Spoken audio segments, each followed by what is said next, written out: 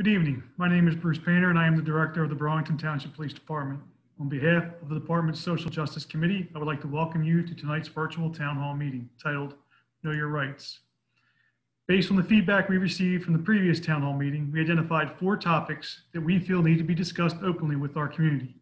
These topics center on police-citizen encounters, use of force, complaints against officers, and citizens' rights during police encounters. The best way to address these topics was to form a panel of select individuals that have direct knowledge and hands-on experience in the identified areas.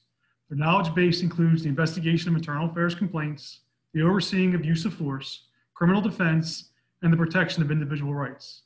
The goal tonight is to provide insight and clarification on how Burlington Township police officers engage the public and are not universal to other police departments. I hope you find tonight's forum informational, and we look forward to answering your questions as best as possible. I would like to thank the panel for their participation, as well as you, our citizenry, for taking part. I now turn tonight's forum over to our moderator, Ms. Liz Scott. Good evening, everyone, and welcome to our second town hall. We are so excited by the positive response that we are getting from our community, and the participation has been second to none. Burlington Township is a great place to live, and it is wonderful that we have involved and engaged community members. Before we get started, I am going to briefly introduce our panelists. They will give just a brief background about themselves, and then we're going to dive into the critical conversations, which is the main reason why we are here tonight. So first, I would like to introduce Dorion Morgan, who is an attorney at law and also a Burlington Township resident. Dorion? Okay, thank you, Liz. Again, my name is Dorion Morgan. I'm an attorney now in Mount Holly. I just moved in March to Mount Holly. Born and raised Burlington Township, 1988, grad from high school, the best year Township has seen. I graduated from Trenton State College with a law and justice degree in 1993. Then I went on to Philadelphia Institute Paralegal Studies, where I got my paralegal certificate in 94. Then I joined the Burlington County Prosecutor's Office as a prosecutor's agent from 95 to 98.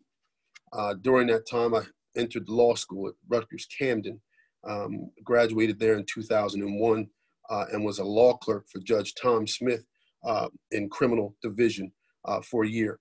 Directly after that, I opened my own law practice in Burlington. So since 2002 to now, I've been practicing law, mostly in criminal and municipal court, some smattering other areas, but this is my area of law.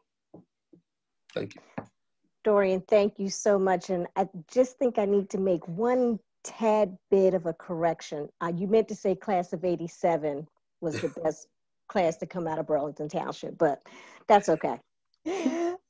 Next, it is my pleasure to introduce Brian Faulk, who is the Assistant Prosecutor from the Burlington County Prosecutor's Office. Brian, could you please introduce yourself? Thank you. My name is Brian Faulk. I am currently a Burlington County prosecutor. I am the supervisor of the internal affairs and the special investigations unit. I took over who used to be with the job was Tad Drummond for many years. He went on to retirement about a year and a half ago, and I've taken over for him. Prior to coming to the Burlington County Prosecutor's Office, I actually worked at the Attorney General's office for about 4.5 years. I enjoyed my time in Trenton. When I was up there, I worked in the corruption unit, which is now the OPIA unit. I also worked in financial crimes and computer crimes.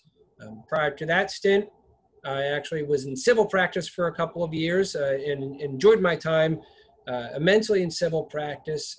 Did not enjoy the billable hours portion of it, but I did enjoy my time in civil practice. And actually, when I started my law career, I've kind of come full circle. I clerked for a judge in Camden, and then I immediately came to the Burlington County Prosecutor's Office from 2004 to 2007. So I started here as my career, and now I'm back here and I can tell you, I'm back here for the rest of my career.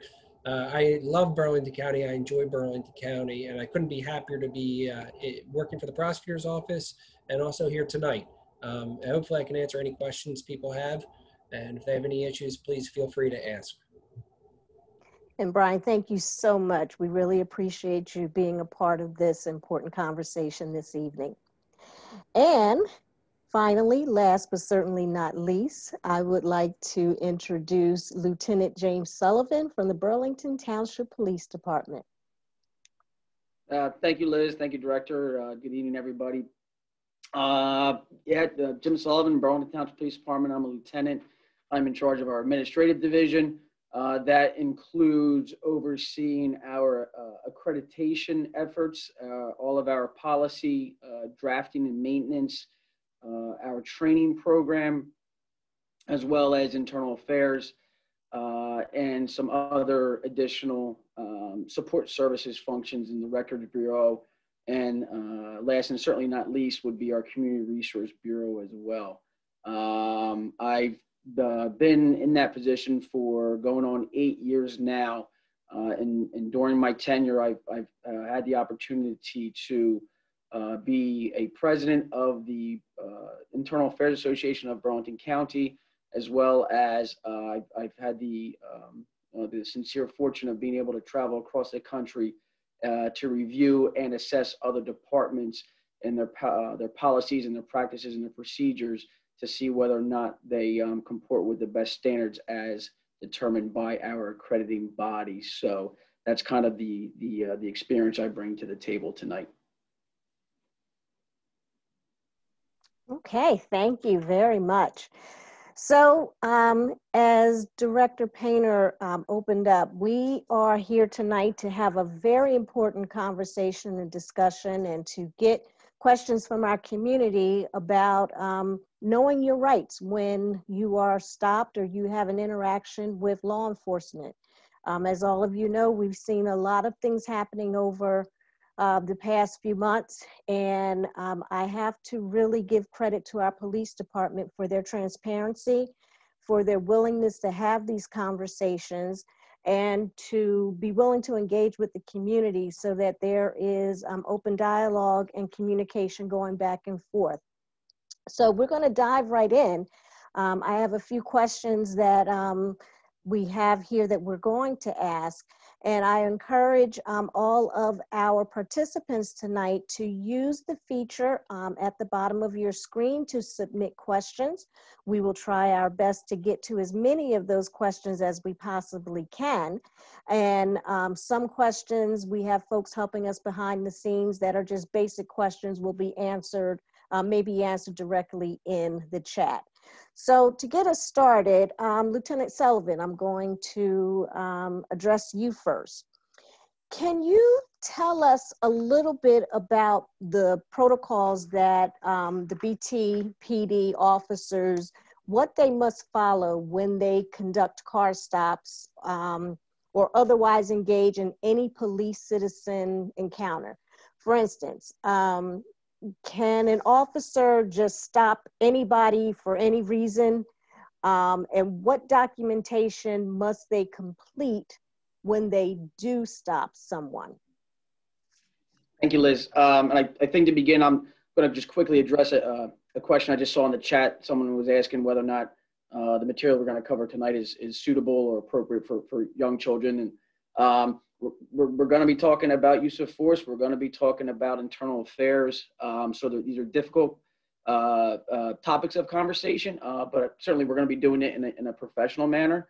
But they are, you know, and I think everyone would agree that we'll leave it to you folks as parents as to what age you think your children should be participating in these. But they're sensitive topics by their very nature. So I hope that answers the question. So when we talk about protocols for officers, and I think it's good to preface that, you know, we're speaking on behalf of the Burlington Township Police Department. You know, every law enforcement agency, though there are certainly standards throughout the state and standards throughout the nation, that each agency kind of has its own policies and procedures and protocols, as long as they still adhere to those base standards as established on a statewide or nationwide level. So if we think about car stops or investigatory stops or pedestrian stops, as we refer to them, like I think if I kind of break down the answer into three sections, the first being, when can an officer stop somebody? When are they authorized to do it? The second one being, what can they do during the stop? And then kind of like the third part would be, what are some administrative oversight or protocols that the police department has in place when stops do occur? So I think first and foremost, it's important to note that in order for a police officer to initiate any type of car stop, motor vehicle stop, pedestrian stop, some sort of investigative detention, that there's a legal threshold that needs to be satisfied. And that legal threshold is what's called reasonable articulable suspicion. And that is, the officer has to be able to identify a particular reason why he or she believes that there's been some type of violation that's occurred, is occurring, or is getting ready to occur. That could be a traffic offense, that could be an ordinance violation, that could be some other type of criminal activity, whether it be, a burglary in progress, or maybe there's what we call a BOLO. Be on the lookout that such and such description car with such and such description folks were maybe involved in a crime the town next door, and lo and behold, here a car and individuals matching that description come by. The officer would have reasonable suspicion to stop that vehicle. So again, it's not, officers don't. There is that threshold. There is that constitutional threshold that they have to be able to identify some particular suspicion as to there being a violation there. Once we get into the stop, if we think about it from a motor vehicle perspective, officers are authorized to ask the driver for a driver's license, registration card, and insurance card. They are to provide these documents are ticketable offenses. Those are violations if they don't. And what I would also say is outright refusal to provide these documents, or an outright refusal to comply with an officer's orders, might then trigger the officer to dig deeper. They're authorized to dig deeper, and maybe if the right circumstances apply, they could even put that person under arrest. Additionally, we think about if it's a car and there's maybe 4 people in the car. Well, if the officer has reason to believe that the passengers maybe have violated something, they're authorized to try to identify those passengers as well. If we also think about searches, and I understand that that's would be a concern, is that in order for a stop to escalate to a search, and let me take a step back for a moment, sticking with the reasonable articulable suspicion standard, that if an officer believes somebody might be presently armed and dangerous, then the officer could frisk that person for the weapon. But to get to a full-blown search, whether it be of the car or of the person itself, the level of suspicion that the officer needs to satisfy then elevates to a probable cause standard, which requires a little bit more justification. So again, if the officer believes that somebody has in their possession some type of contraband, or there's some type of evidence of crime, or maybe there's even proceeds of the crime, the stolen jewelry or something along those lines, then they can search the vehicle or the person. So again, it's not, the officers are trained, and we, through supervision and policy, reinforce the fact that there are these legal thresholds that need to be met. They can't just kind of go out there and cowboy it up and stop anybody and everybody, that there are those constitutional protections. And then the last point I'll address real quickly is, if we think about how do we as a department, like what kind of administrative oversight or what kind of supervisory oversight do we have over our folks when they're doing car stops? So first and foremost, every car stop that our officers conduct, they've got to call it out on radio. So it goes out on radio. This is both from an officer safety perspective, and it's also for documentation, so that our dispatchers can document that the car stop has occurred. In Burlington Township, all of our marked patrol vehicles are equipped with patrol cameras in the cars themselves. And additionally, all of our officers are equipped with body cameras. So again, policy mandates that in the course of making these stops, that they have to activate those cameras to document the stops. Additionally, whenever an officer does conduct what we call officer-initiated activity, when the officer is the one who chooses to make the stop, that they have to also document on a stop log the fact that that stop has occurred. And that stop log captures certain information like the vehicle description, the license plate number, the reason for the stop, time, location, date, certain demographic information about the occupants of the vehicle, whether or not there was a search of the car or of the person. And again, this stop log is meant as an administrative measure that's mandated actually throughout the entirety of Burlington County. I can't speak for the rest of the state, but throughout the entirety of Burlington County, that we document on these stop logs the fact that this activity has occurred. So that we have, and we as in the department, we review that information to make sure that to see if we can identify if any officer misconduct is occurring there. And then last but not least, just speaking for Burlington Township, we as an agency, our policy compels our officers to identify themselves and also to tell the person the reason for the stop. Ideally, conditions permitting, that's going to occur at the door. That's going to occur right at the initiation of the stop.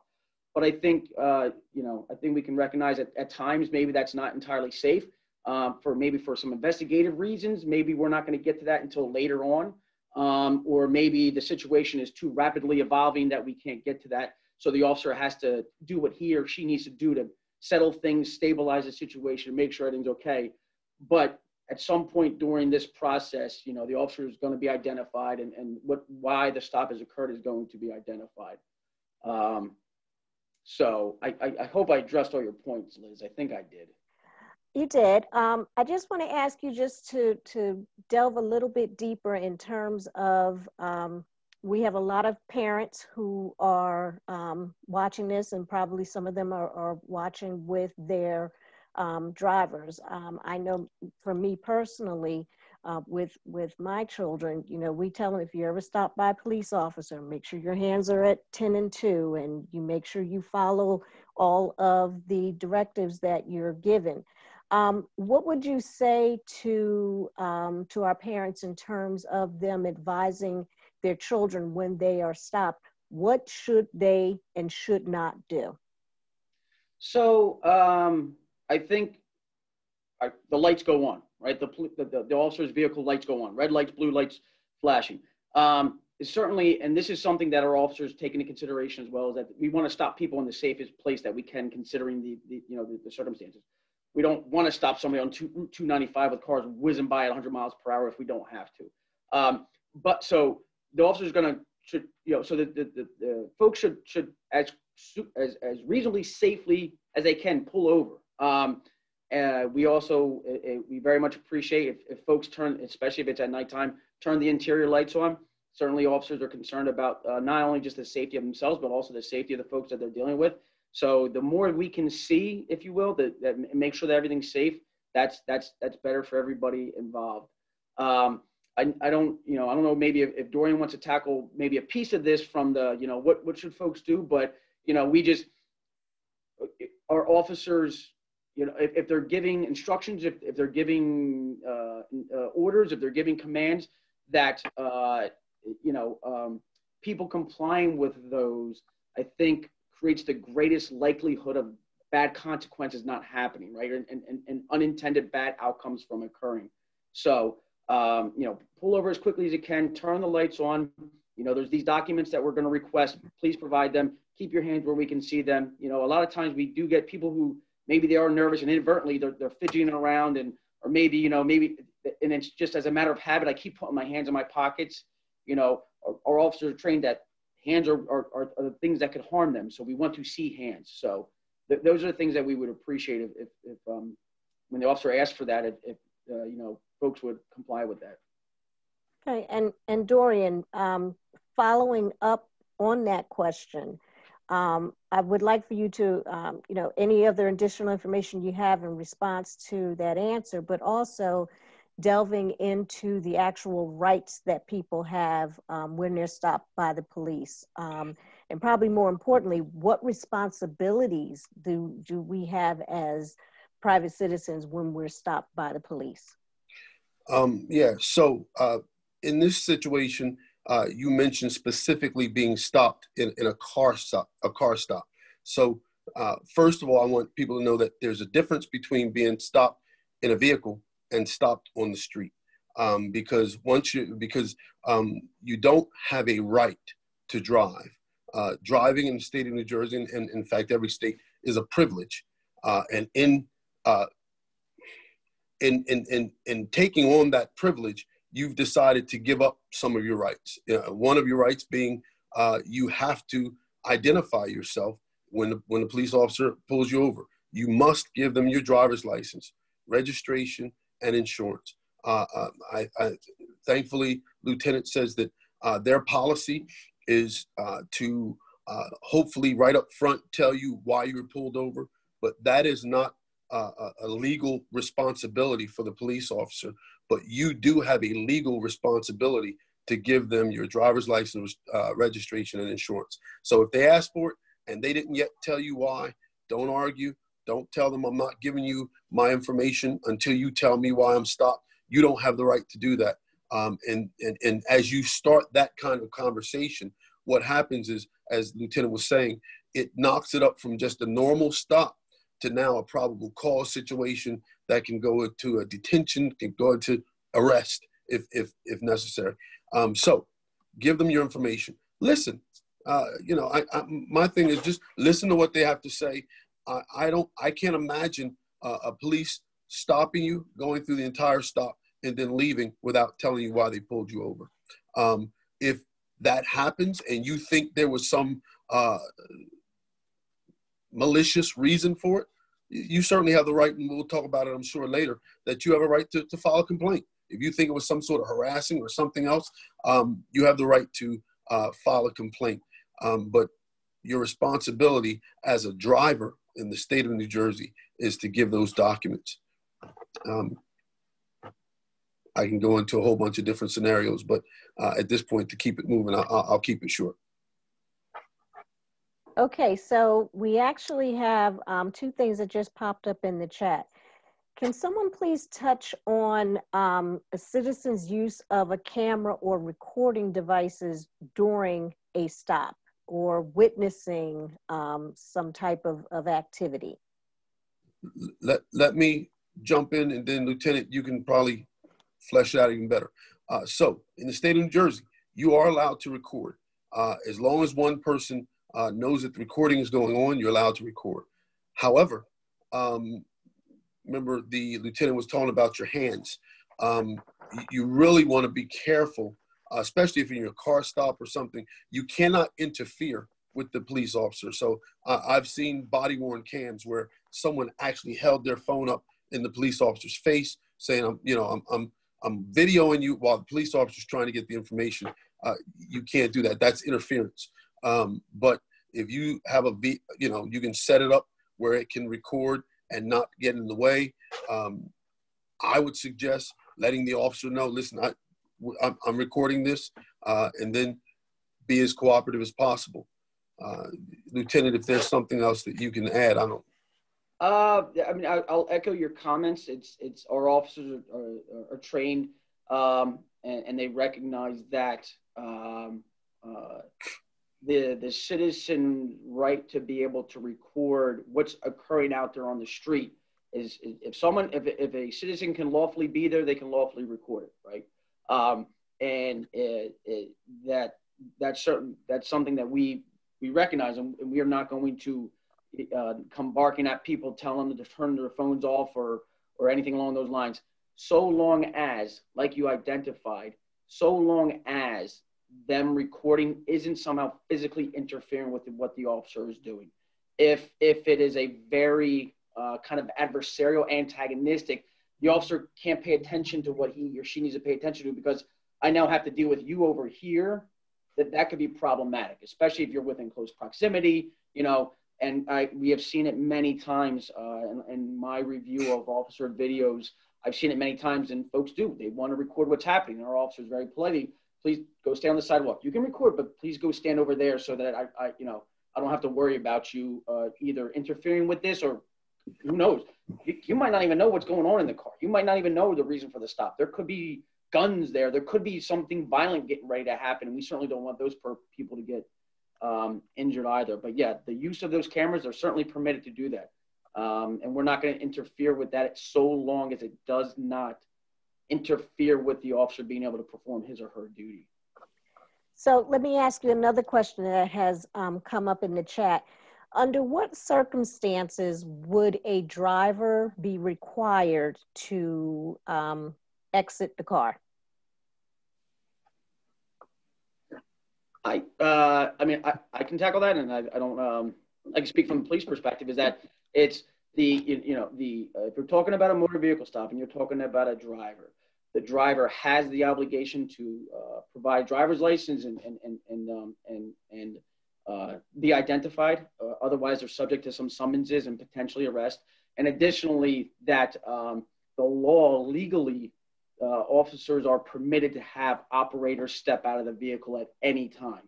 It's a different standard for passengers, but for drivers, they're authorized to have them come out at any time. Passengers require a more a heightened sense of alert there, that there's something about this passenger that makes me want to take the person out of the vehicle for officer safety reasons. But for the driver, they can at any time. Okay. And from the legal or practical side, when should a person get out the car? Anytime a police officer tells you to get out the car, get out the car. It's better for you to just do what they're asking you.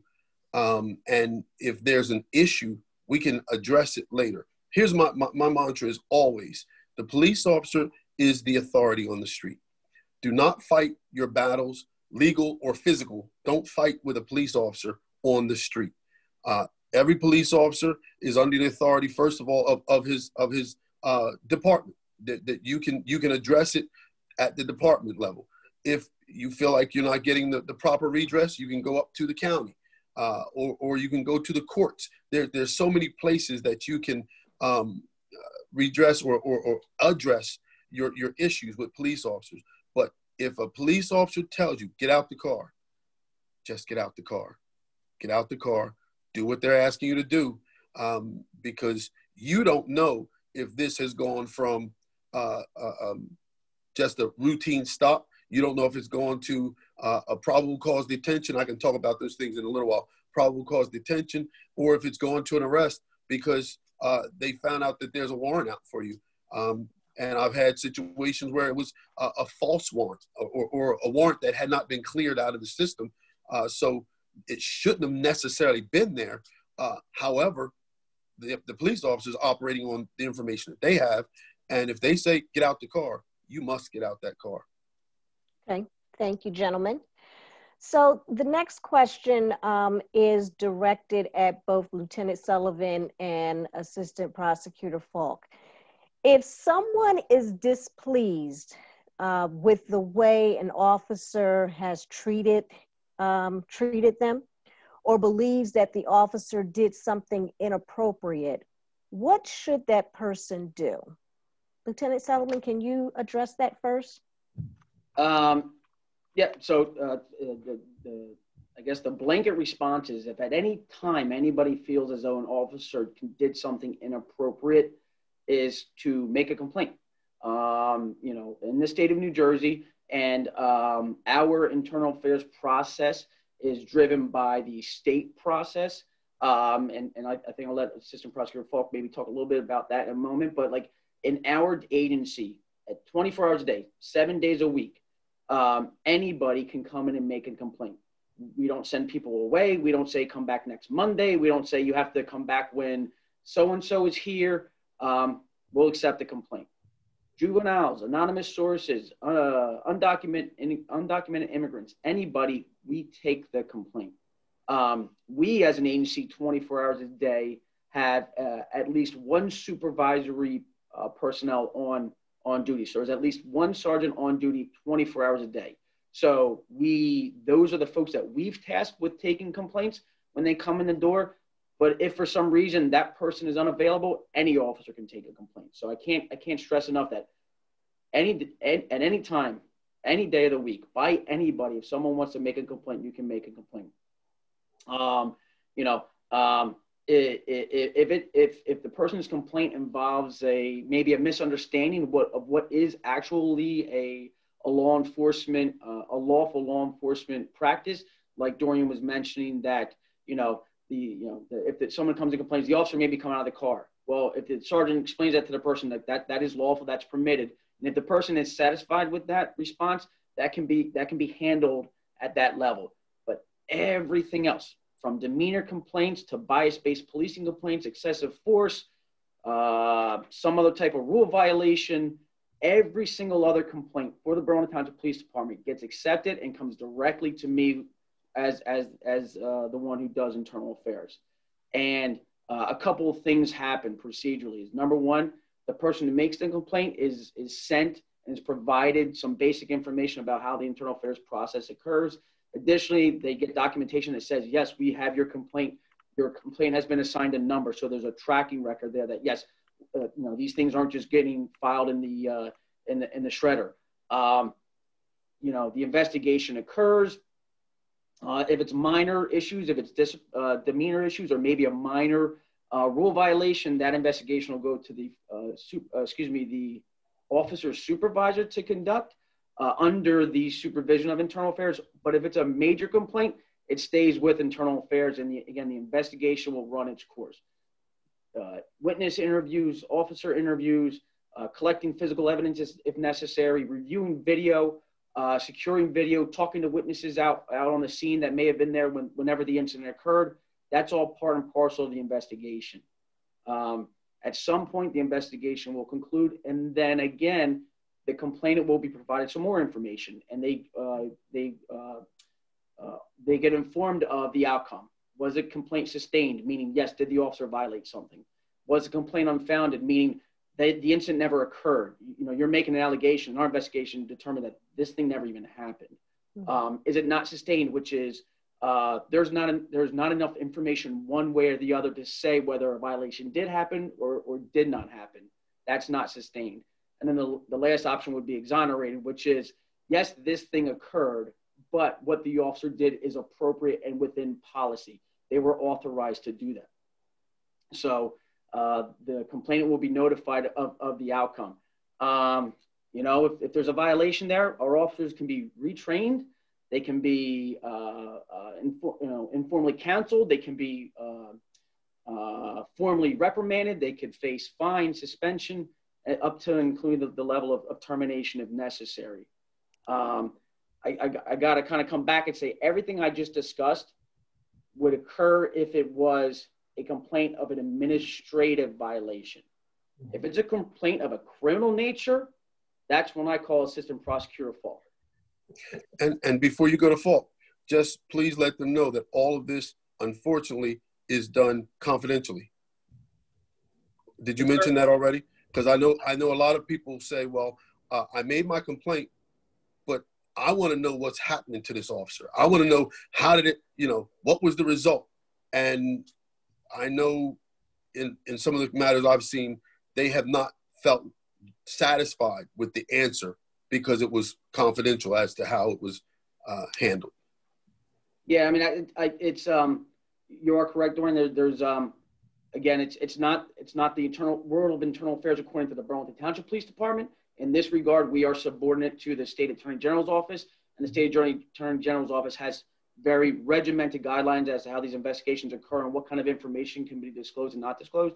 So we're subject to that. But you're right that as a general matter, there's not much information that goes back out other than the resolution of it. It was sustained. There was a violation, but more about like how many days was he suspended or what? Right.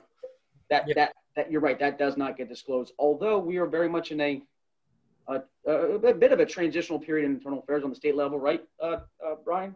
I would totally agree with that statement. And I just want to point out to both Dorian and Jim, I'm sure you both know that there is brand new guidelines that came out in December, I think it was December 4th of last year. New Attorney General guidelines came out, and then a new internal affairs policy came out, which has now been implemented. It was postponed for a period of time, but has now been implemented in, I believe it was August 31st or September 1st it started, where the Attorney General has given us a new policy, or kind of codified it in a different way, I should say, and given us a policy that we all have to follow now. So everything kind of stems from the Attorney General's office down, and it goes from the Attorney General's office to the County Prosecutor's office to the municipalities. Lieutenant Sullivan is correct in the exact process. If you have a complaint and you have a complaint with the township, or you have a complaint with a prosecutor's office employee, or a prosecutor's office law enforcement officer, or even somebody from a different town or a different county in New Jersey, we are required to accept those complaints. It does not matter if it's up in Hoboken, New Jersey, or you have a complaint about and you're living down here, or you're staying down here. If you want to file that complaint against an officer up in Hoboken, New Jersey, you can come into the Burlington County Prosecutor's Office, Burlington Township Police Department, and you can file that complaint. That complaint will then be sent up to the appropriate county, where it will then be handled through them. But I just want to make sure that everybody's aware that we handle these, we accept them 24 hours a day, 7 days a week. We are available to accept these complaints. We will, once we get the complaint, we review the complaint. We try and get some more information, which usually involves reaching out to the person who filed the complaint. Now, I do have to tell you that it becomes difficult at times when we have an anonymous complaint, because usually we can't locate the person, or there's not enough information in those complaints in order to conduct a completely thorough examination or a thorough investigation. We do our best. We try and leave no stone unturned, but sometimes there's not enough information in those complaints. There's no dates of when the incident occurred. There's no specific as to who the officer was. That type of information we never end up really being able to sustain, because we don't have the information to begin with from anonymous complaints. But the process, which Lieutenant Sullivan said, it goes through, they receive a complaint, they look at the complaint. If the complaint is criminal, he calls me, and we review that complaint immediately for any criminality, and then we take the next steps possible. If we make a determination that it's not criminal, that it's nothing that is criminal, then we allow, or we proceed with the normal process, which is we send it back down to the township in order to conduct their investigation. If somebody goes through that process, there is a result from that process, and a case is either sustained, not sustained, exonerated. At a certain point, if that person is not satisfied, they can contact our office. And at our office, we will then contact Burlington Township, have that entire file sent up to us, and then we conduct almost an appeal review of that case. And we review it a second time. If there's an issue further after that, anybody is perfectly welcome to go to the Attorney General's office to go through their process and see if they, and I've had to send files from townships or from us up to the Attorney General's office for them to review that file. There's a several tiered system in order to make sure that nobody is skirting the issues. We want to be as transparent as possible within the Attorney General guidelines and within the policy and procedures, as transparent as possible, that we are not trying to hide anything. We are not trying to cover anything up. We get the complaint that we're handed, and we conduct as thorough investigation as we can. We attempt to reach out to people. There's a lot of times where we don't get calls back from people. We don't receive information. We don't get any information and any more or additional information, and it makes it harder for us to conduct those investigations. However, we do our best to try and find out that. If someone just asked, is there a new guideline of reporting on police discipline?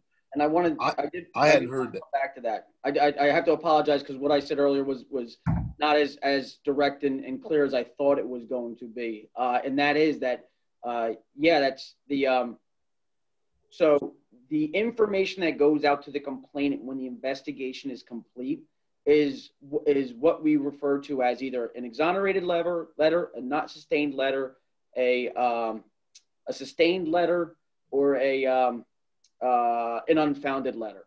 So the individual complainant himself or herself will receive that letter.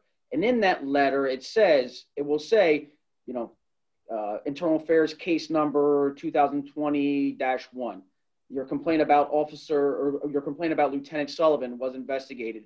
This was the outcome of our investigation. And there is how do I say, maybe an explanatory sentence or two that explains why that result we came to that result or not. In that letter, and I'll have to defer to Brian on this, because to this point, we have not had to disclose the names of folks who have received major discipline. But to date, in that letter, it would just say it was sustained, it was a violation, the officer will be addressed administratively. And that would be close of letter, and it goes out. A couple of the attendees are correct in pointing out that under the new Attorney General process, that there is a requirement moving forward that officers that receive what's considered major discipline, which is generally considered a suspension of 5 days or more on an annual basis, the department has to release that information to the public. Did I state that accurately, Brian? I believe that is the proper way of stating it. I'm not sure, though. It hasn't been completely clear on how that information is going to get to the public. I believe that it's supposed to be sent to the Attorney General's office, and the Attorney General's office is going to release that to the public. But I know there's been litigation as to that issue, and I believe that there was it went to the appellate court, which I think had hearings on it in September, and a decision came down in which they agreed with the Attorney General's office. And now I believe that has been appealed again up to the New Jersey Supreme Court to determine what the process is of this. And I think the end result, I anticipate the end result being that any major discipline suspension is going to have to be released publicly, along with the names, much like state police have done for a number of years, I believe, under a consent decree. But for clarity, my understanding is that will still not be in that letter that Lieutenant just referenced, that it's not going to be a part of that letter coming back to this one individual situation. It's going to be something that the Attorney General might release, in this department, these 3 guys have been suspended for 20 days or whatever, but it's not going to be on this one specific situation that addresses your case. So don't look for that. I agree with you. And there's a bit of discrepancy there, that it's going to be released publicly. However, the person who doesn't receive the letter is not going to know exactly what happened. So there is a discrepancy, and that probably still has to be worked out with the Attorney General's office. But it is going to be released as of now, and that AG guideline did come out. And after the Supreme Court, I believe, either hears it or chooses not to hear it, that process will be started. So I don't think that's going to be an issue moving forward. It's in the effort the Attorney General is doing this in an effort to be more transparent, as a lot of other states are, considering the state of our country right now. It is very good for us to be more transparent with issues. Absolutely. So another question came up in terms of, we're going to go into traffic stops again. Is it okay for someone who's being stopped to ask for a supervisor to come to the area when they've been stopped? They can ask. What I would say is they certainly can ask. What I would say is there's no obligation for that to necessarily happen, and that may very well be because, again, like I mentioned earlier, at least in Burlington Township, we have at least one supervisor on at all times, but more often than not, it is just one supervisor on at all times. And that supervisor might be tied up with other matters that require their attention.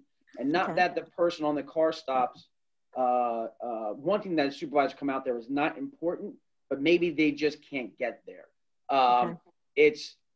I think the better course of action would be to make the complaint after the fact. I think if somebody has a concern about it, that whether they want to call in the complaint, whether they want to go on our website and submit the complaint on our internal affairs like complaint portal, whether they want to come in person, whether they want to send it in by way of email to my office directly, because I'm listed on the website. I think that's the better route of going about that. Again, it's just logistically that supervisor may not be able to get there, and then like if we're at a crossroads, then what do we do, right? I don't. Right. That makes Right. sense. And some more myth busters. That was one of the myths that was out there, that I can ask for a supervisor before I have to interact with the officer. That's not correct. Another myth is that if I'm a female and a police officer asks me to get out the car, that a female officer has to come and handle me. That also is not correct. So I just want to make sure that all the myths out there are getting busted, because what's happening is people are living according to myths and finding themselves in big trouble. Right. I would also like to just talk to Lieutenant Sullivan and also point out that a lot of officers now, the majority in the county, municipalities have body-worn cameras, and are also, when this happens, a lot of these interactions are being recorded. So when we went back before and we were talking about people filming stuff, we at the prosecutor's office usually collect that information when there's an issue.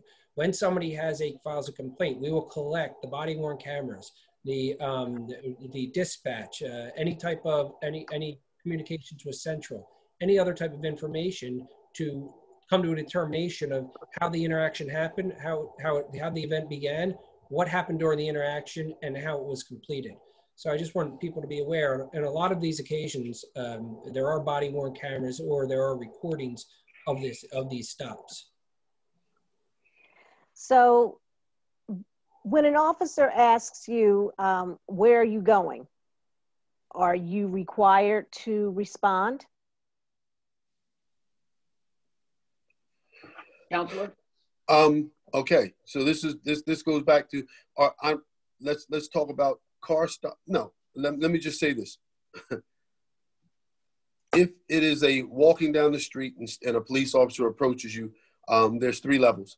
One is field inquiry. Basically, he's just asking you some questions. In a field inquiry, it's voluntary for you to stand there, for you to answer questions. That's voluntary because at this point, he does not have any probable cause to detain you.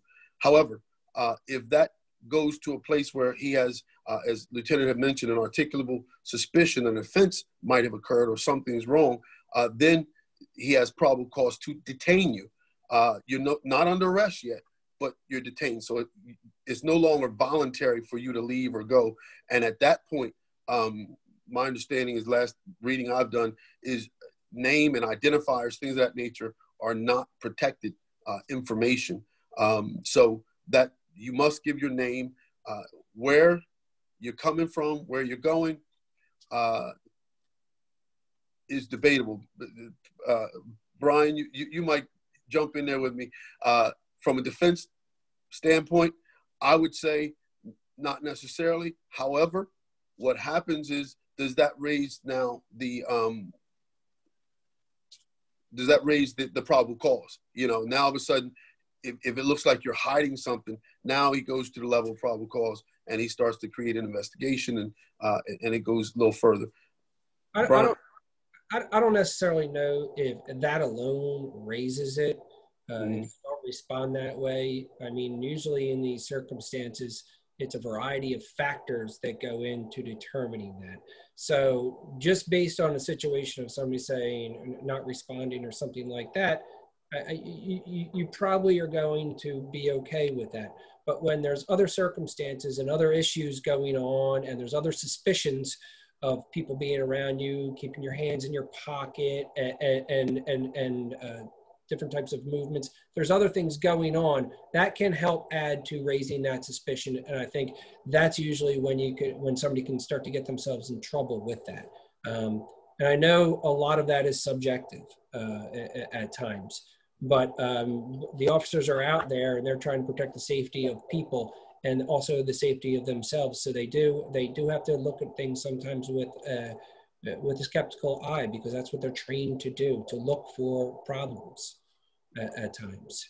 They're there to serve and protect. Would you agree with Dorian, or? Yes. So here's the problem. The problem is, and many of us don't know our rights. So I carry this with me everywhere I go. It's the U.S. Constitution. Read it. It's quick. It's at least for me anyway. It's quick reading. Just get to know it. Now, because here's what as a defense attorney, you knowing your rights better allows you to explain to me what happens so that I can protect your rights. I know we as individuals often want to protect our own rights in the situation, and very often it gets you messed up. So my thing is, know your rights so that you can say to me, well, he approached me and asked me what my name was. I didn't do anything. I didn't answer. I wasn't under arrest. I wasn't under detention. I just didn't want to answer. Well, you're allowed to do that, and you're allowed to leave. But if you did something, and come on, let's go practical. If they can come up with an articulable reason that they feel like you're being suspicious, and as Prosecutor Faulk said, they can't use you not answering specifically as their probable cause. But if you're acting furtive or suspicious or fidgety or something else, and certainly they can say that, then that raises the heightened alert level to probable cause, and now there are additional responsibilities that you have. Now, so my professor said, tell them why prolong the encounter and get you to that level when all you had to do was give them your name and keep on moving. I think also from the officer standpoint, and we train our officers and we supervise them, and we provide them a very solid policy foundation to know, again, what the legal thresholds are. I think and I do recognize that the community kind of walks into that interaction having to trust that the police are playing by the rules. And I recognize that that's asking for a lot. It's asking for a lot of faith and trust in the police that they're playing by the rules.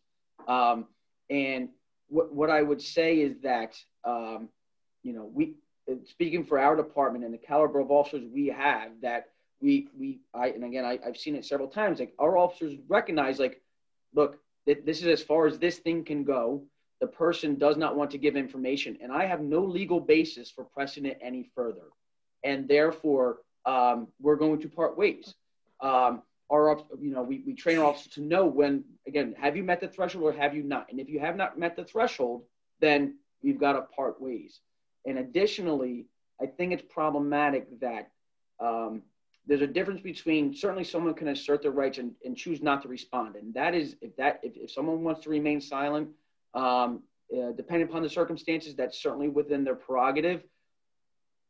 But if the officer already does have the legal basis to detain you, maybe it is the BOLO, that be on the lookout for somebody. And if you meet a description of somebody who maybe committed a burglary 3 streets over, and you choose to assert your rights with it, which is certainly within within your prerogative to do, the officer can't at that moment just let you go. You are still the suspect in the burglary.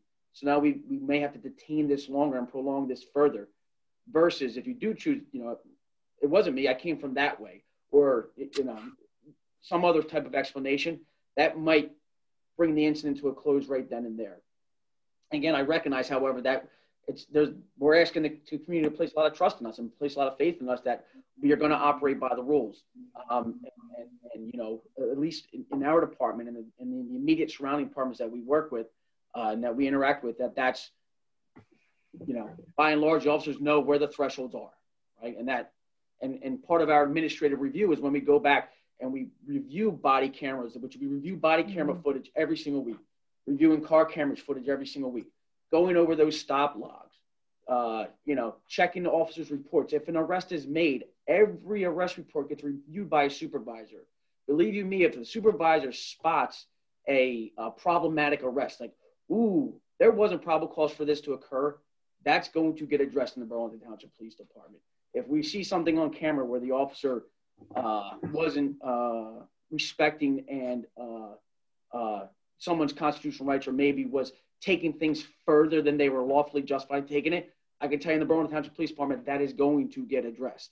Aside from citizen complaints that occur, we internally generate complaints when we believe our members commit violations. We're very fortunate that happens very few and far between in this agency. We believe we have very good officers, but if we see something, we address it. We address it.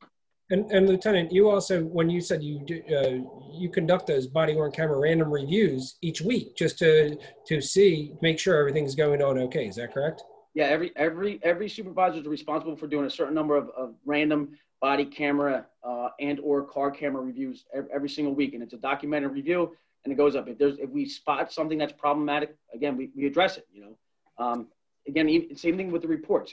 Officers have to submit reports when arrests are made. They have to submit reports when certain things occur, and all those reports, they get reviewed by supervision, right? And that's our kind of our opportunity to capture mistakes and address them. So earlier, Dorian, you said that, when people are stopped, they do have the right to ask why they're being stopped, and you see no reason, you haven't seen it where an officer may not necessarily answer the question unless there's something else out there in the legal realm. But a question now is, as far as your rights to allowing your car to be searched, when must a driver allow their car to be searched? So, a car, and it's getting, I would call it worse, but there was a time where they had to have what we call exigent circumstances. However, at this point now, the law says that if the officer has probable cause that there's something in the vehicle, certainly if they arrest you, they're allowed then to search the car. If it's not an arrest situation, they have to ask you. And if you say, yes, you're allowed to search my car, then they'll have you sign a little document and they'll search it. If you say no, then they'll say, okay, fine. We're going to hold the car until we get a search warrant from a judge. And then very often, because that takes some time, they're going to impound that car and hold on to it till the search warrant comes in. And then when the warrant comes from a judge, or if the warrant comes from a judge, then they're allowed to go in there and search it. Okay. Thank you. So the next question we want to get into deals with the use of force, and it has a few parts. So Lieutenant Sullivan, when are officers authorized to use force? And then what happens after force is used? And how does the department determine if force was appropriate or not? And what type of force training do the officers undergo each year? Okay, so I'll take the last first, and then I'll go back to the top. Okay. So the training aspect, it's easiest one to answer is that when we talk about use of force training, so there's the legal and policy aspect of use of force, which we train actually 3 times a year. There's one in-person session, and then there's 2 additional online sessions. Additionally, we as a department conduct kind of like scenario-based training on an additional day. And then when we talk about the aspect of firearms, there's 4 firearms dates every year. There's additional days training for taser training. And then additionally, we have training on baton and OC spray, as far as like the mechanics of using those. But if you're talking about like the legal aspect of use of force, occurs at least 3 times a year in the Burlington Township Police Department. So talking about force, there's 4 generally recognized levels of reportable force in New Jersey. The lowest level being physical force, and that's where you would think about wrestling and hand strikes and kicks and knee strikes and tackling to the ground and arm bars and wrist locks, kind of like hand-to-hand techniques. Then elevate it to mechanical force, and at least in the Burlington Township Police Department, that's where we're talking about our expandable batons, and we're talking about our OC spray. It also includes canine deployment, where Burlington Township does not have a canine, so it's not something that we are responsible for. Take it to the next step up, and we've got enhanced mechanical force, which includes a handful of things, but in the Burlington Township Police Department, the only enhanced mechanical force option we have is tasers. And then last but not least is the highest level of force, which is deadly force. And that is any force. And there's a reason I say any force. I'll come back to in a moment. It's any force that's used with the purpose of causing or which creates a substantial risk of causing death or serious bodily injury. Typically, we think of that in the form of firearms, but that could also be in the form of a baton strike to someone's head. It could be in the form of any other application of force that creates the risk of death or serious bodily injury.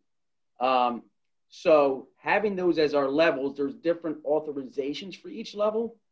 When we talk about the physical and mechanical force, again, the hand-to-hand techniques, as well as baton and OC spray, officers are authorized to use force at that level when they reasonably believe it's immediately necessary to overcome some type of resistance, to protect the officer or a third party from injury, or to protect property or otherwise accomplish what we call a lawful objective. And that could be taking somebody into protective custody because they're going through a mental health issue, or maybe they're severely intoxicated and we have to take them into custody and take them over to the hospital or something along those lines. So that's the level of authorization for those. Enhanced mechanical force gets a little bit more complicated. When we talk about tasing folks, we're typically talking about to prevent death or serious bodily injury, to apprehend somebody who maybe just caused death or serious bodily injury somewhere else. When someone's maybe armed with a deadly weapon, and or when we attempt to arrest somebody and they resist that arrest with force, and that force creates a risk of injury to the officer or somebody else. So that would be the qualifications for the taser. And then the last one, and I think it's the most important one for obvious reasons, is the deadly force authorization, which in the state of New Jersey, it's not a standard as the world according to the Burlington Township Police Department. I think this is where New Jersey has the benefit of having a very strong state-level attorney general's office, that the standard in New Jersey is established at that level, and that is reasonably believes it's immediately necessary to protect an imminent danger of death or serious bodily injury. So there's some key language in there, like the immediacy of it, the imminent threat, and then it has to be a threat of death or serious bodily injury. That's the standard for authorization. We talk about the appropriateness of it, and I think it's important to recognize, at least in the Burlington Township Police Department, that use of force application undergoes a multi-tier review. So first, any officer that applies any level of force, any one of those aforementioned levels of force, has to document that force. Has to document that force by way of a use of force report that now goes into a statewide portal as of a couple of months ago. We in Burlington Township conduct a frontline review, so the shift supervisor working that day will immediately start reviewing that use of force. And then it will come to me for internal affairs for an administrative level review. And then ultimately it'll go to our director's office for the final sign off from his perspective. And throughout that process, we assess the force for whether it was appropriate and whether it complied with our policies. Yeah, and if you think about what's the appropriateness standard, it's what's objectively reasonable, right? When considering what circumstances and facts the officers were aware of at the time, was their particular application of force objectively reasonable? Some things that we consider are, what was the immediacy of the threat that the officers faced? What was the severity of the threat that the officers faced? Was the person attempting to resist arrest or otherwise, flee from the scene, versus were they being, perfectly compliant? So those are, I know I kind of gave everybody a mouthful right there, but those are kind of the standards that we look at. And again, that is it's set at a state level. I think it's worth noting as well that when we talk about taser deployments all go to the prosecutor's office for review. When we talk about any use of force that results in serious bodily injury or injury to any extent from firearms, goes to the prosecutor's office. And then if there's any force that results in death or any type of in custody death in the state of New Jersey, that goes to the Attorney General's office. Now, I think maybe Brian can touch a little bit more about those, because those are at levels beyond what I participate in. But I think it's important to note that, again, in the state of New Jersey, if there's serious bodily injury involved, if there's a death involved, if there's a firearms discharge involved, it's not the Burlington Township Police Department looking at it. It's eyes outside of the Burlington Township Police Department looking at it to determine whether or not it's appropriate. And I'll expand on that. When we get into the realm of CED or conductive energy devices, tasers, for example, that automatically comes up to our level at the county area, and we conduct a review of that. And that's the enhanced mechanical level. Then when it gets up to deadly force, or if there's an officer involved shooting, or an attempt to use deadly force, something along those lines, the county prosecutor's office is the one office that specifically gets involved in that.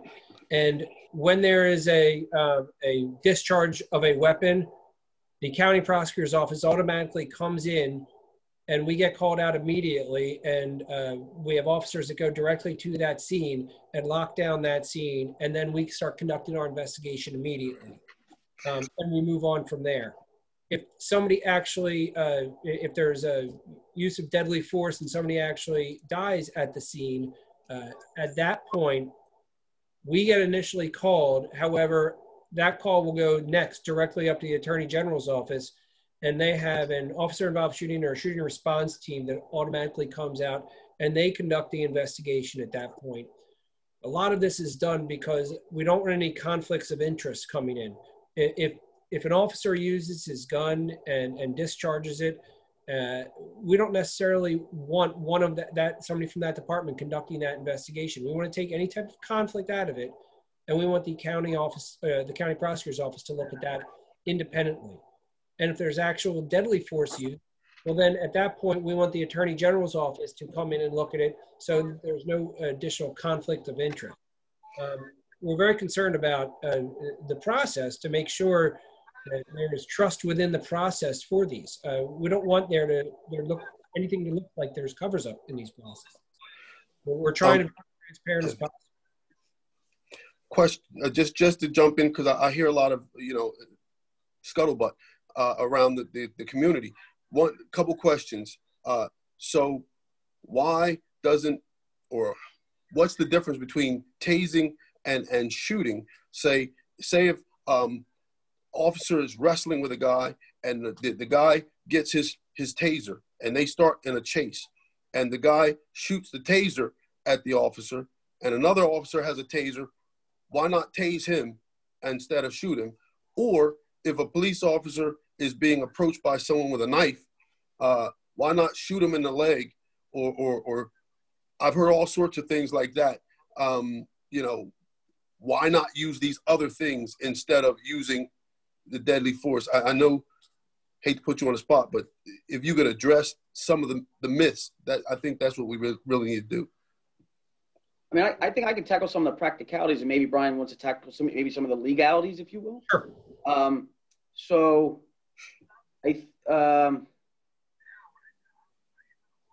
With the way we train our officers, and again, the standard that's trained when we talk about deadly force, because obviously deadly force is the most impactful and it's the most important application of force. Again, we train them to know that the standard is it's immediately necessary to address an imminent threat of death or serious bodily injury. That's the standard, and that's the standard by which I think the incident's going to be. That's a lens through which the incident's going to be reviewed. From a training perspective, we also teach them that if there's ways that they can de-escalate the situation or prevent the situation from ever getting to that level, that is what they are trained to attempt, right? If we can, through verbal commands, or if we don't have to ramp the situation up, we don't want to ramp the situation up, right? If we can avoid it, that is what we train. And I can tell you, again, just for our department, I think our officers have done a tremendous job of that. I was just real quickly, I was just going back through the last 5-year stats on our use of force. And if we look at, we're averaging, I think 16.6 use of force incidents per year. 94% of those use of force incidents in Burlington Township involve only hand-to-hand techniques, wrestling, punches, kicks, strikes, and then there's a couple of baton deployments and a couple of taser deployments kind of like sprinkled in there as well. I think that, at least for our department, that kind of is exemplary of what we train our officers is to, number one, use the least amount of force, only do it when it's necessary, and then discontinue force when it's no longer needed. And if we don't ever have to use force through de-escalation techniques, through what our officers are trained through CIT, as far as addressing mental health issues, somebody who's maybe going through an acute issue, even somebody who may potentially be under the influence of some type of substance, is if we can, by way of tactic or by way of verbalization, de-escalate the situation, that is what we'll attempt. There are, however, some things when we talk about deadly force from a practical scenario. Officers are trained, from a firearm perspective, they're trained to aim at and fire at center mass, and they're trained to do so until the threat no longer exists. I know folks that there's questions out there, why not shoot somebody in the leg or why not shoot somebody in an arm? That's problematic because the smaller target you aim at, the more likelihood of risk of that bullet going where you don't want it to go, somebody standing behind 300 yards down the road. And additionally, you have a decreased likelihood of stopping the threat that way as well. In very highly dynamic situations, and there's plenty of video out there of situations that lots of people have opinions on both sides of it. In highly dynamic situations, aim center mass so that you have the greater likelihood of hitting the target you intend to hit versus somebody unintentionally, called threat, backstop, and beyond. And you'll have the greater likelihood of stopping the threat that way. It's terribly problematic, for officers to attempt to hit a moving target when that target is that person's arm 20 yards away. If you think about the physiological limitations of human beings, that is a tremendously tall ask. That is a tremendously difficult target to hit. Sure. So not to make light of it, but the shooting the gun out of someone's hand that we see in the Westerns is just not practical. That's not practical. And then even when we think about, you talk about taser situations and knives get involved and things that it's, a lot of that stuff is very fact sensitive. Is somebody standing 30 feet away, just holding the knife down and they're not moving at all? Or is somebody 24 feet away, but running full charge at the officer with the knife elevated? Tasers, that's a very different dynamic there. In one instance, maybe we can talk to the person. In the second instance, that's a very volatile situation that right here, right now, something needs to be done to stop this.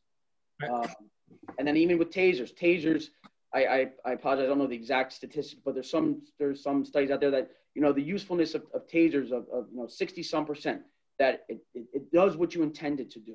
We're fortunate in Burlington Township that our taser deployments did what we intended them to do, and we were able to subdue the situation, take that person into custody.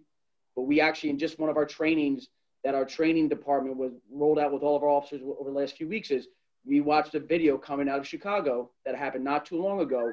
And this is Chicago's, the acronym is COPA. I can't remember what it stands for. Their oversight authority has all this information out online. And that was a situation where they tased the gentleman with a knife, and he was still able, he tased, went down, was able to still get back up and still come charging at the one female officer until, unfortunately, deadly force had to be applied. I think there's just some physiological limitations that, it's just, there's only but so much. But as a premise,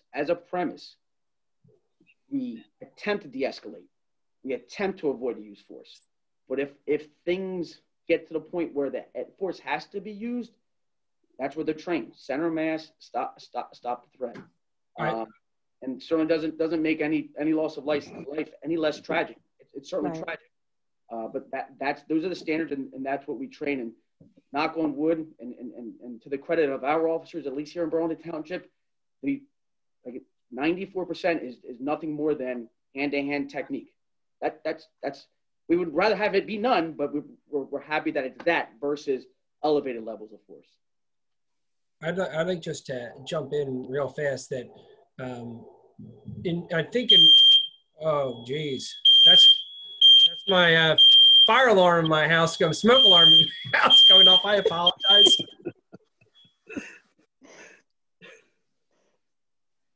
He's off. Wait, he's on mute. You're muted, Brian. Oh, okay. So I happen to see a couple more kind of like follow-up questions to this topic there before maybe Brian can come back. Is that, yeah, I mean, we've all seen video out there, and there's, these situations, these highly dynamic situations, these controversial situations, very, very fact sensitive. And in one instance, you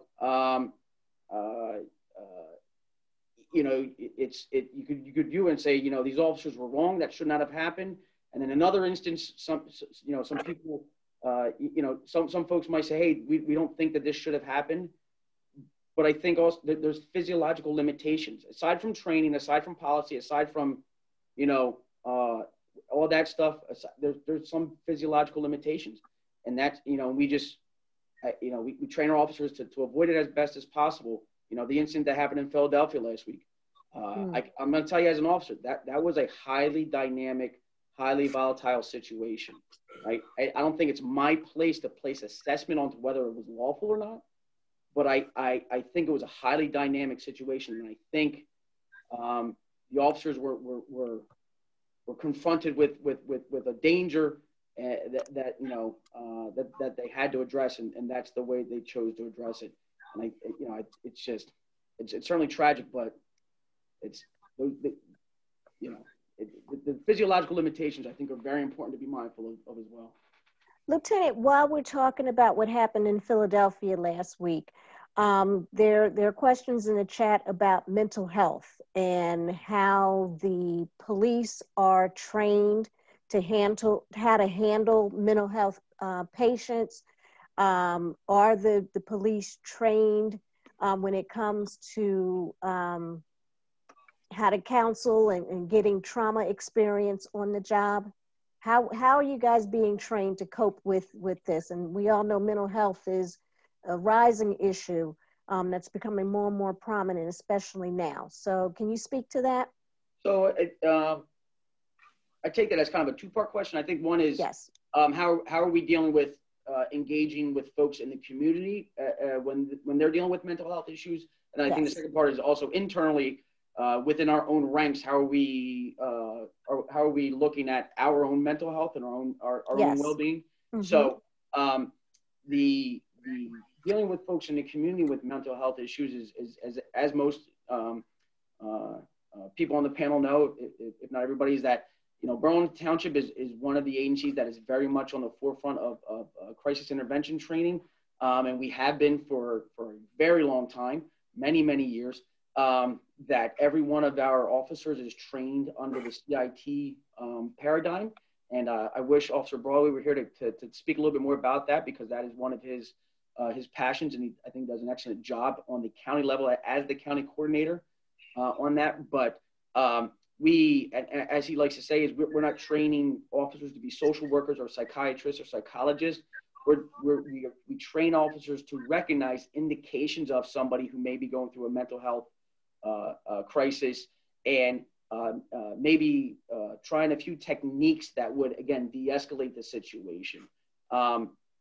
And it's a lot of the techniques that they go through, not only just identifying someone who's going through some mental health issues, understanding that, recognizing it, understanding it, and try to bring resolution to the situation that takes that into consideration. Is also stuff that we can apply to even those who don't have mental health issues. It's the art of being able to speak with somebody, connect with somebody, so that, again, force doesn't have to be used. So every one of our officers goes through that 40-hour training. And when we talk about internally is, additionally, we have, and it's a statewide program. Again, there's a resiliency program, and we have 3 officers in our agency that have been trained in the how to be resilience officers for our agency, and just kind of checking in on one another. And it's an obligation of supervision, as well as kind of like taking the temperature of our people, especially after, critical situations, critical incidents, debriefing, and identifying whether or not somebody is responding poorly because of that critical incident. And then even generally from an officer wellness perspective, just our early intervention system is being mindful of our folks. And if we see, Jim Sullivan starting to present in a different way, and it looks like, he's not acting his normal way, is let's sit down and have a conversation about that. And then refer to an employee assistance program if necessary. So another question that came up in the chat as we begin to wrap up, want to talk a little bit about reasonable suspicion. That's basically a judgment call.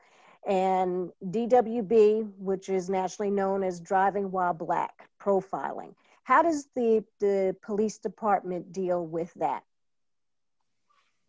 So I think multi-part answer. The first part is we have no tolerance for bias-based policing. It's an absolute, and it's not just policy, it's culture. We recognize that culture will eat policy for breakfast every day of the week, twice on Sunday. So we don't just have it on paper, we mean it, we embed it, we indoctrinate our people with it, we reinforce it time and time again through just agency culture. What's the identity of our organization, so that everybody recognizes that that's not acceptable professional policing. We like to say there's really like our four ingredient recipe to success, at least for us, Burlington Township. Recruit the best that we can, train them as well as we possibly can, give them policies to which they can refer when decisions are questionable. How do I decide what to do here? And last but not least is supervision. And last is probably should have came first, which is supervision, that we invest in our supervisory staff so that they can not only supervise our officers, but they mentor them, they guide them, they set the example of how we expect our officers to perform and conduct themselves. Again, there's nothing that compels the Burlington Township Police Department to do weekly body camera and patrol vehicle camera reviews. Nothing anywhere makes us do that, other than we recognize it as an important way of making sure our people are performing the way that we want them to perform. And if we see indications of bias-based policing through any of our administrative reviews, we address it. Go back to a prior answer, which we teach our officers what the threshold is. If you don't have the threshold, you're not going to take the next step. If you haven't satisfied the requirements of this, you're not going to take the next step. And then again, just having a culture that recognizes that, even going back to what we've recently done in our in-service training, bringing some folks in to talk about, race-based relations, race trauma, interacting with community, the minority community, that recognizing it and exposing our folks to the views and perspectives of our community, so that have that mutual respect, right? Have that mutual recognition and mutual respect of treating one another, the way that everybody deserves to be treated, if you will. Okay. One final question before we wrap up. If someone is pulled over in a poorly lit street, do they have the right to request that they move to better lighting and move a few yards up so that the lighting is better, that they feel safer? Do they have the right to ask that? So, I mean, from the officer perspective, is we first and foremost, our officers want to stop in better lit areas versus low lit areas. So we're going to want to get to better light just as much as maybe you want to get to better light as well. And additionally, we turn the lights on and not everyone pulls over at that very exact second, right? There's always a little bit of a buffer of, okay, let me find somewhere to pull over. Let me maybe find a better place. And again, we train our officers, like, if you see a violation in a dimly lit area where there's traffic everywhere and it's potentially problematic, and a half mile up, you're going to have the Walmart parking lot that you can use to your advantage, wait until you get there to initiate the stop, because then naturally somebody's going to go in there. I think, if somebody wants to and we've seen it, that if somebody wants to kind of pull up a little bit further, maybe find a little bit of a better place to park. And again, I think our officers have enough wherewithal to recognize that this is not somebody who's purposely trying to get away from me, or is purposely, this is a natural, someone's trying to find somewhere to park kind of thing. I think and from a practical standpoint, I would just say, put your flashers on, slow down, so that you alert the officer that I see you, that I'm going to obey you, but I'm pulling over, and you want to explain that that listen, I was in the dark, I was on the back of Oxmead Road, and there were no lights out there, and I was trying to get somewhere lit. But unfortunately, on a practical note, you can't drive 5 or 6 miles looking for the best spot. That's right. Just not going to happen. So as we bring closure to the night, I just want to ask each of our panelists just to give just a quick summary in terms of one thing that you hope that the participants got out of tonight from the Know Your Rights session. And I'm not going to call anyone out. I'll let you choose who goes first. Okay. Thank you, Dorian. If nobody wants to go. I hope you get the fact that, one, we're supposed to work together. The police and the citizens are really supposed to be on the same page for making sure that we have a safe society. So it's not supposed to be an us versus them. It's supposed to be all of us working together for a better society.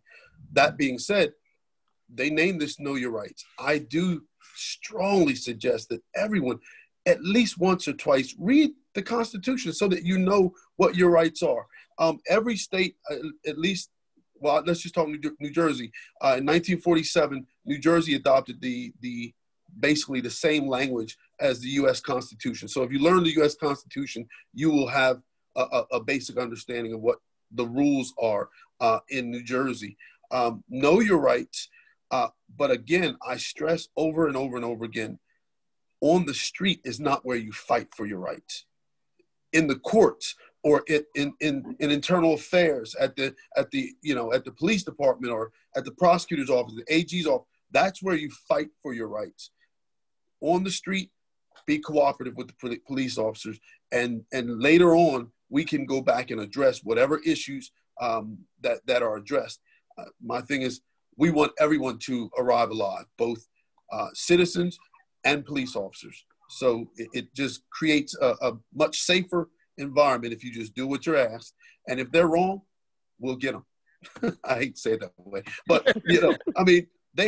police officers have to answer. They've been given this great ability or responsibility to carry guns and arrest people, but with that privilege, if you will, comes a lot of responsibility, and they have to be held accountable. So we can do that, but just don't do that on the street on your own, trying to say, well, you don't have the right to do this to me. Very often, you don't even know what your rights are. Get to know them so that when you do come to me, you can explain what exactly happened, and we know how best to address the situation. Thank you very much, Dorian. Assistant Prosecutor Faulk. I'd like to also say I agree with Dorian completely. Know your rights, and don't just listen to people on the streets or wherever who are telling you your rights. Learn them for yourself. It's extremely important. I also want to, I think something that's really important is that every step of the way, when you file a complaint or something, you file a complaint with the police department, there is oversight. There is oversight, there is supervision every step of the way. And if you don't like the result you got at the municipal level, you can come to the prosecutor's office. You can talk to a detective in our unit. You can talk to a detective. You can talk to myself, and we will go and conduct a review of the entire case. We will reach out to you, and we will conduct our own review. And if you don't like what we have, you can go to the Attorney General's office for that process. There are steps. There are firewalls all along the way to protect you and your rights. So that's the one thing I really took away from this is that please don't just think that you go, it's one-stop shop and that's it, and everybody's trying to cover for one another. Everybody is out there to do the right thing. Thank you very much. Lieutenant Sullivan, you get the last word for the evening. Wow. So I think in the interest of knowing your rights, I have a bit of a public service announcement, which is, it is still the law in the state of New Jersey at this very moment that marijuana is illegal. By order of operation, the response to ballot question number 1 yesterday did not overnight make it legal. There are still things that need to occur for that to happen. Be mindful of that if you are one who is tempted to indulge in that. It is not the law of the land in New Jersey yet that marijuana is legal. I do suspect our Attorney General will be issuing some type of law enforcement guidance in the future. Right. But again, I think let's make recognizing, yes, that ballot question then now transitions it to the legislature as well as the governor's office to put a scheme in place to deal with that. So and some states that have had it on their ballot and ratified have taken up to 2 years sometimes to get it actually in place where it was operational and legal. So it's not now, and it probably won't be next week. So hold on until, and when it becomes legal, I'm sure they're going to get that word out. Everyone will know that it's now for real legal in the state of New Jersey. But right now it is not.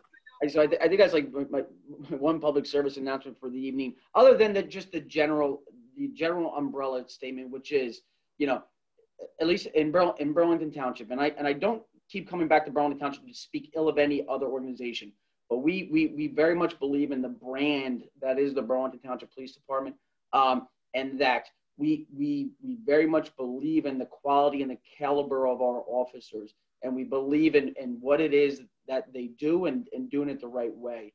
And, they've proven us right time and time again, and we have every confidence moving forward that they will continue to prove us right.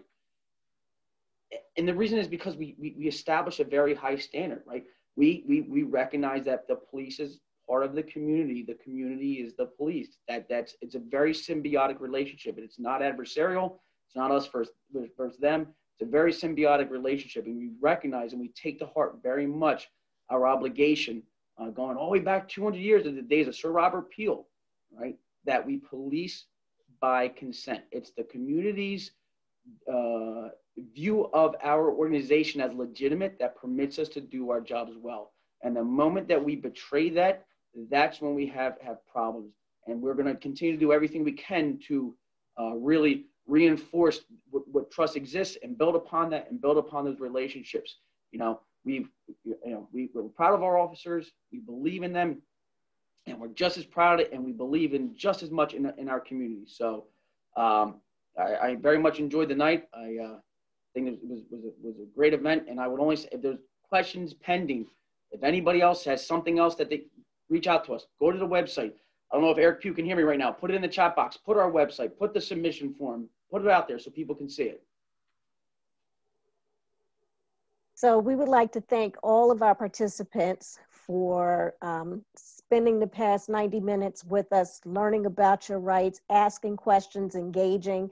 And we ask that you continue to be involved. An involved community, an informed community makes a great community. So we want to wish you all well. Please stay safe, be well, And thank you so much for participating, and we hope to see you in our next critical conversations as we continue our journey between the school district, our journey with our police department, but more importantly, our journey as a community to move forward. So thank you everyone for coming, and be well. Thank you. Thank you.